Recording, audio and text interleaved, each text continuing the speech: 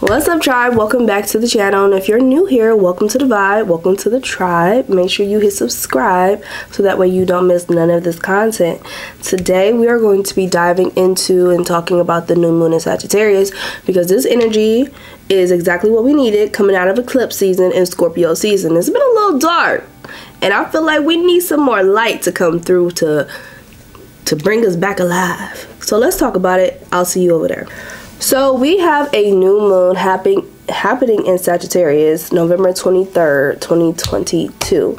So the new moon is all about bringing in new beginnings, fresh ideas, new projects, setting new intentions, really getting yourself revved up for the next 30 days of the next lunar cycle. Really being in a place where you're able to really reflect on who you were 30 days before and what you want to see coming in, or what do you want to bring in.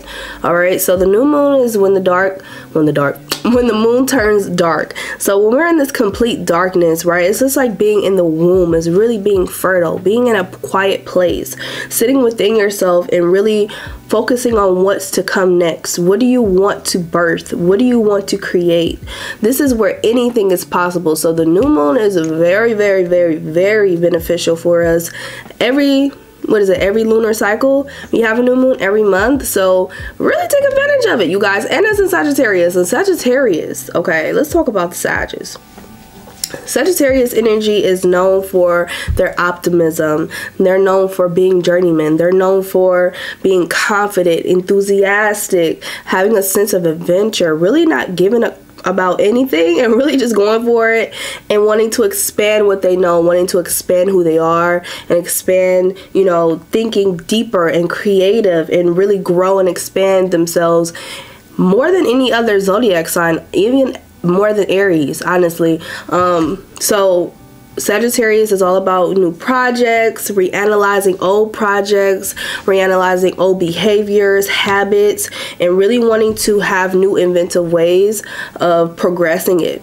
So with the new moon being in Sagittarius, this is a great time, and you guys might even be feeling this energy already, where you really are beginning to look at old ways of yourself or how you used to do things, and now you're really wanting to recalculate that. You really want to invent it in a different way.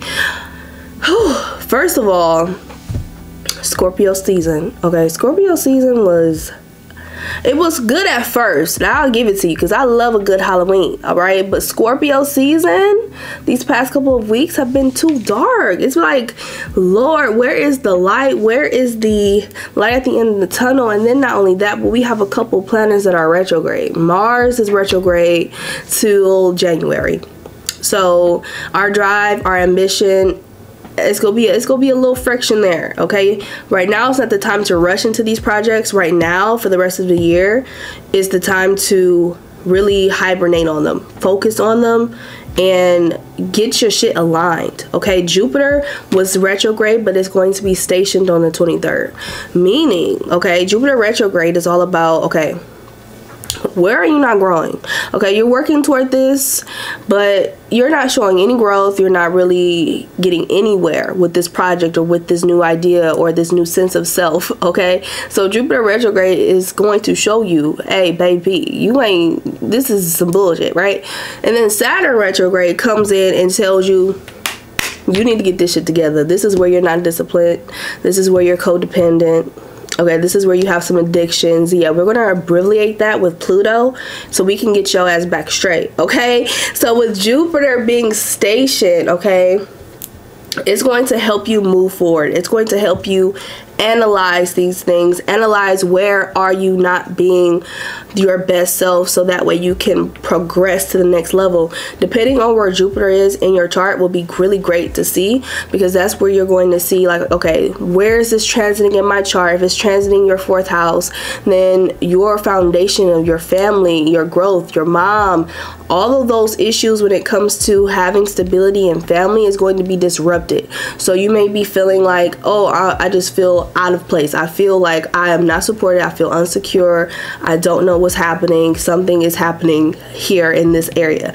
If you're having Jupiter retrograde, say your 10th house, then maybe your career is something that you're reanalyzing. Like, I am stagnant here. I'm not getting a promotion. I'm not seeing anything that is sparking creativity for me. I am completely like over it. All right. So with all of this energy happening for us this week, give yourself a round of applause, because you made it out of Scorpio season and now we are at the end of the eclipse season. You have made it, baby. You are a phoenix. You are out here really thriving, coming out of the ashes, feeling your energy come back, feeling a new sense of self. If you aren't feeling that yet, you will be feeling it soon, because a lot of these planets are going to start becoming stationed and you're going to feel as though you are ready and prepared for the next level of yourself. But do not rush. All right, don't rush. This is not a race. This is a marathon. Set your intentions, your manifestations, embark on that new project to get the ball rolling, so that way you don't have to hold back. No strings attached, baby. This is Sagittarius energy. No strings attached. This is all about adventure.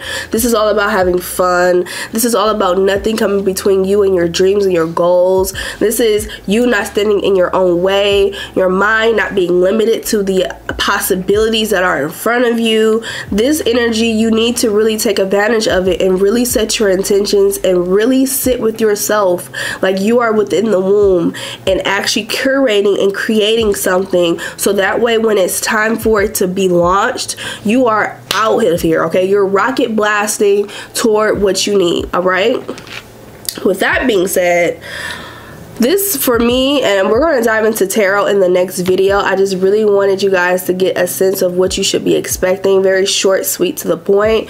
But we're going to be talking about how I feel as though we are all going through this major transformation, like the death card. So now that we're here and that we're talking about this, something that I also want to point out that I've noticed within these energies is everything for me has been surrounding the death card. I really feel, even throughout the collective of who I've been seeing, people I've been connecting with in my, spiritual practices of talking to spirit, I really am seeing that we are going through this major transformative moment in our life. Obviously, after eclipse season and Scorpio season and all these retrogrades, of course, we're going through transformations. But listen, this area of our lives, this phase, to me, really represents the death card. And if you're not used to tarot, death comes for everybody. Okay, it comes for you no matter your status, no matter your age, no matter your race. So it is very, very, very hard to basically mourn pieces of yourself that are really being exposed and destroyed in order for you to bring in those manifestations that you've been wanting, or those intentions that you've been wanting. You have to hold space to allow yourself to mourn those old parts of yourself, because you are losing it. It's like you're completely crumbling the foundation of what your ego has set for you and creating something new. So of course it's going to be uncomfortable. Of course this death area, this transformation area, is going to be like a crucible. It's going to be, things that are creating something new, but you don't quite understand it. So you just have to kind of sit around and wait, like I said, in this new moon, and really sit and wait and allow the sun to come, allow the dawn to come back up, allow things to, fall back in place. When we're going through this eclipse season, this death era, this transformative energy, the only thing that can really give you some sort of peace is going back to tradition, going back to, things that have worked in the past, things that are stable, things that are stable, things that are founded. All right. So what do you have if you're losing pieces of yourself that you thought was already founded? If you are constantly, you told yourself that you want to be more productive, you want to focus on A, B, C, and D with not distractions. But however, when life starts hitting you with those curveballs, and you have to force yourself to work through those and face those head on, but you're so used to maybe dissociating on social media, all right, I know y'all feel me, because If you're so used to foundating and resorting back to social media, you are not growing. You're resorting back to your old ways. So you're not going to see growth. But now that you're in this eclipse season, or these energies are testing you again, they're testing you again to see what are you going to do in adversity when you're trying to grow or you're trying to achieve something and your car breaks down, okay, or you get sick. All right, or you know, something happens, life happens as usual, and now you have to face that instead of focusing on that. What are you going to do? Are you going to face it head on, or are you going to go back into your shell of who you were and not get anything done? What is your mindset? Who are you becoming? This new moon, this energy, Jupiter retrograde stationing, this is what this energy is all about. This death card transformation season right now for us, this is what it's all about. Okay, harvest season, reaping what you sow. What are you sowing and what are you reaping? Ask yourself that. Okay. Let's do a little tarot reading for the collective, okay? Because I really want to hear what Spirit has to say as far as what are we reaping, what are we sowing right now? Like, what is this? We understand that we're in this death card transformative energy. A lot of us are finding ourselves. A lot of us are trying to figure this shit all out, all right?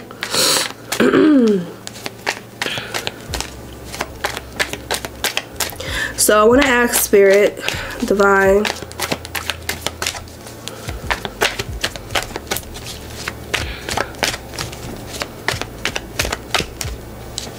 what is this death era? Where does the death card come to? Look at that. 10 of Pentacles. You guys. We have 10 of Pentacles energy. What this is so powerful, you guys. We come from the death card, all right? The death card where it came for children, it came for adults, it came for older people, it came for people in a high status, low status. It did not matter. To becoming an energy that is 100% invested, an energy that is bountiful, plentiful, okay? We are harvesting so much. I really feel like this year particularly was a year of learning yourself in a way that you didn't think you could really learn.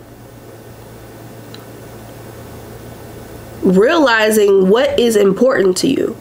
Realizing what matters the most. What do you consider abundance? What do you consider wealth? Figuring that out and separating yourself from the internet, separating yourself from your family ideas, separating yourself from your friends, everyone else's thoughts, but tuning into your own. And that is why this was so uncomfortable, because you are now in a space where you have to face your own demons. You have to face your own shadow. And I feel like a lot of us have been running from our shadow, really thinking our ego, operating through our ego, thinking that was the shadow, when in reality the ego wasn't the shadow. It was a whole nother being of yourself that you didn't even tap into or recognize. So when it came knocking on your door, you're like, what the hell is this? Right? Woo. And excuse me, I sound stuffy. My sinuses are stuffed, baby. I'm so sorry. Let me see. What is the lesson that was learned at this time, Spirit? What lessons have we gone through? I want to see. Because I know for some reason I feel 3 major lessons.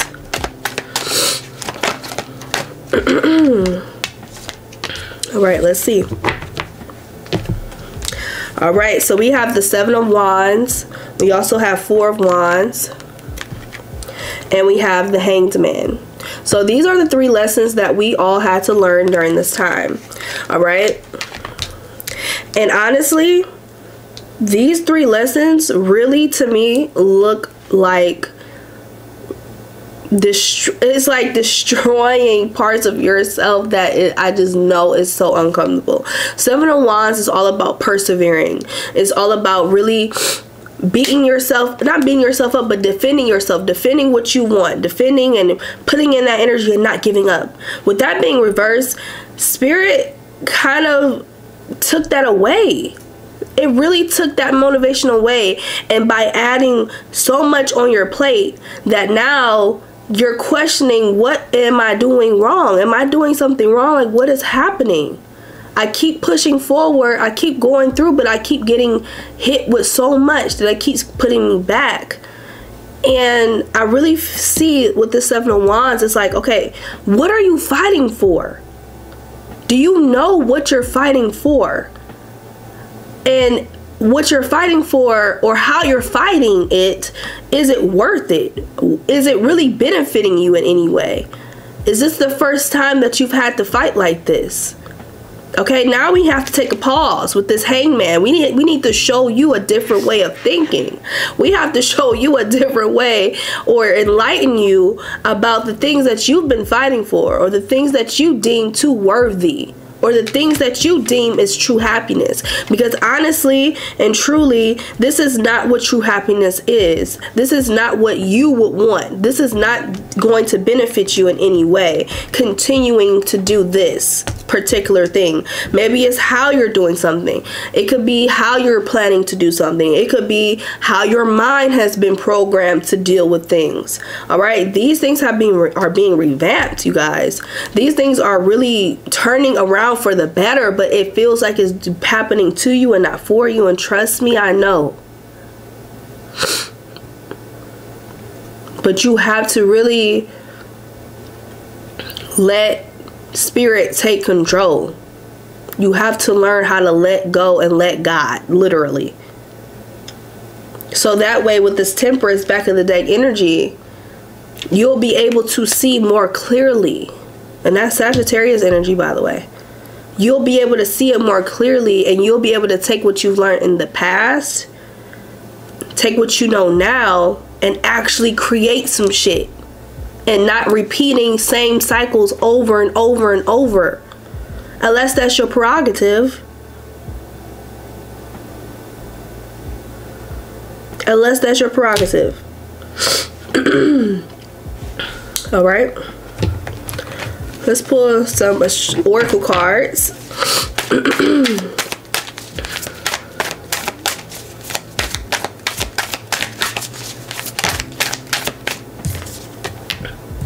We have full moon in Scorpio. It's time to release negativity.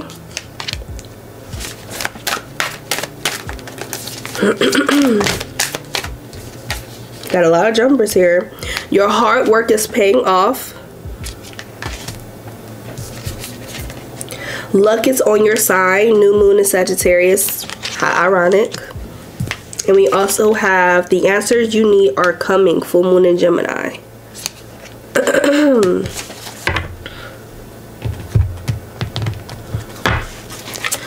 Let's see what other wisdom Spirit has for us today. We have the Serpent, knowledge and healing.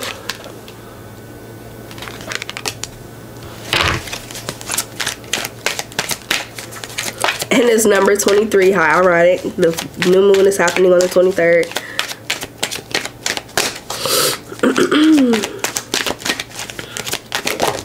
Alright, thank you. Trust and focus. Yes. Yes. So let's dive into that. Because the energy, the overall theme of the new moon in Sagittarius is really learning how to trust yourself. All right, learning how to do things that are in a way a little offbeat from what you're used to.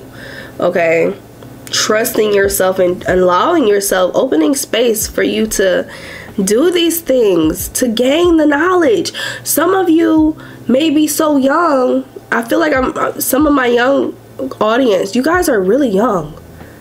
You're not supposed to have this shit figured out. You're not. You're not. Some of us, okay, just hit 20s, right? So if you're 25, you're only 5 years old in adult ages, baby. You just got into this. You just got here. Give yourself space to learn. Give yourself space and grace to find the knowledge. Let yourself have that, so that way when you turn 30, you're not playing catch up. Let yourself figure this shit out now. Allow yourself to make mistakes. Making mistakes is okay. Starting projects and ending them, starting them, ending them, starting them, ending them is normal. It's good. That's great. That's exactly where you want to be. Some of us are in a space where we are completely lost because we have no guidance. We don't know who to look up to. Our parents didn't do it. They made us, they got us to this part of the marathon, but there's a whole part that we need to run, that you need to figure out. And it's not their fault. They only knew what they knew, and they gave you everything that they knew. So now it's time for you to take what you know and go make something better. Go make something bigger. And give them grace. Okay? Trust yourself. Trust. And allow yourself to learn. Don't grow up too fast. Even if you have children. I understand even having children and can be, you know, a place in your life where you feel like you're supposed to have it. You're supposed to have this shit like 3 years ago. Right? And that's understandable. And that's a cookie you have to swallow, because yeah, you have children, right? And that's okay. That's not nothing bad. But you definitely have to give yourself space to learn and grow. Okay? So release that negative mindset. Release the limited beliefs. Please do it now while you have that energy supporting you. And then just figure it out. Go seek adventure. Seek adventure. Stop focusing on I have to settle down now. No. You need to explore. You need to explore. There are so much things out there than just where you are in your life right now, or in your city, or in your environment. That's probably why, another reason why you feel so much friction is because your spirit, your soul is yearning for something more than you understand. My father telling me since I was very young, lean not on your own understanding. And if you continue to lean on your own understanding, you will continue to be lost, because you do not know everything. And since you don't know everything, you don't know the possibilities that are out here. And you don't know the miracles that the divine can do for you. So you need to learn how to step out of yourself, step out of your ego, step away from your shadow, and consult your higher self. And follow the signs. Follow what is aligning with you. If you do not know or can't discern what is aligned with you and what isn't, what's your energy and what's the rest of the world's energy, that means you are not in tune with yourself. You are too in tune with your phone, with social media, with everyone else, and not yourself. That's why you feel lost. That's why you can't align with what you need to do for yourself, because you're not within yourself. You're distracting yourself with everyone else. Okay? I'm just saying, Pookie.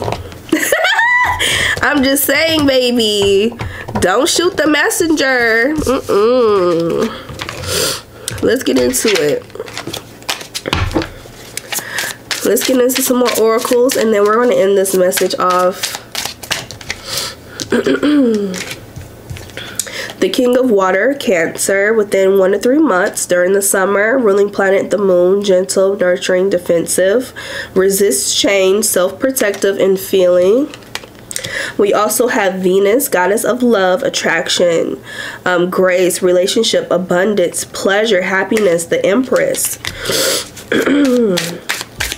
All of these energies, right? The Chariot, the Empress, water, Venus, these are energies of enjoying yourself. Enjoy yourself, enjoy yourself, enjoy yourself with me. Like like the Jackson said, yeah, enjoy yourself. Please get back in tune with your body, get back in tune with your soul.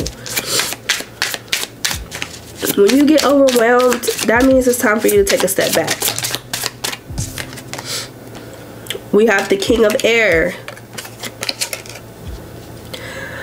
Diplomatic, kind, balanced, sociable, artistic, and direct.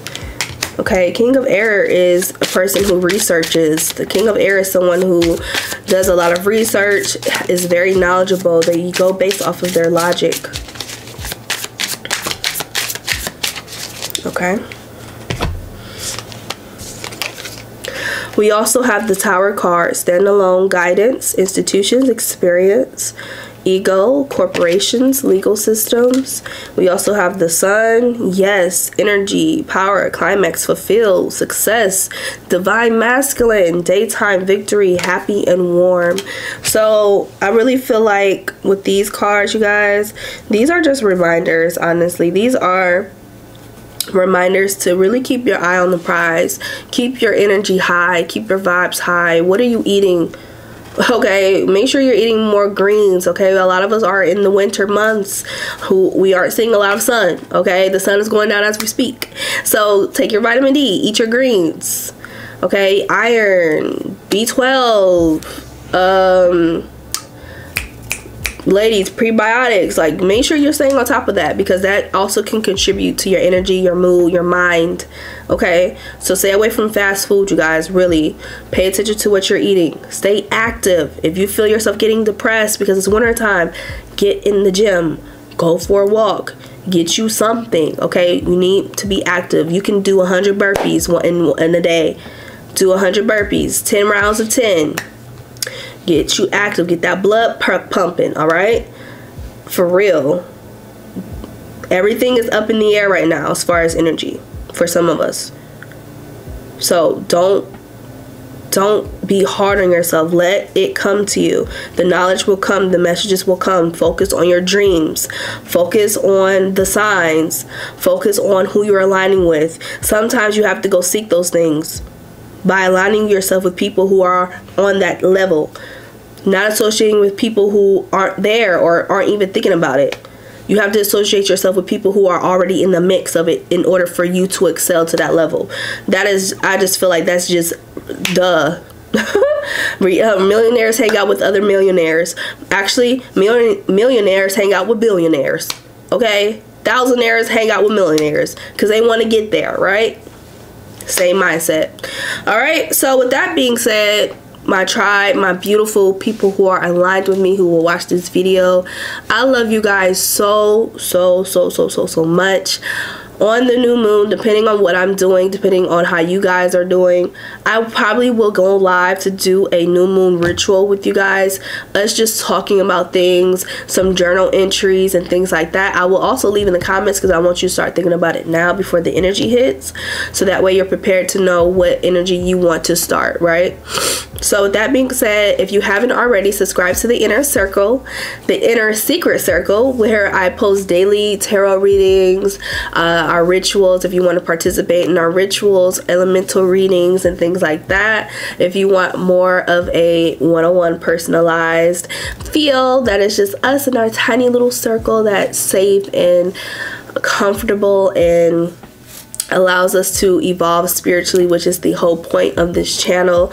I would love to have you there. But if you haven't already, definitely make sure you hit subscribe, like, and share this video. Please comment down below, how do you feel about this message? How does it relate to you? Because I love engagement and I love hearing you guys' opinions. All right, so with that being said, I'll see you guys next time. Bye.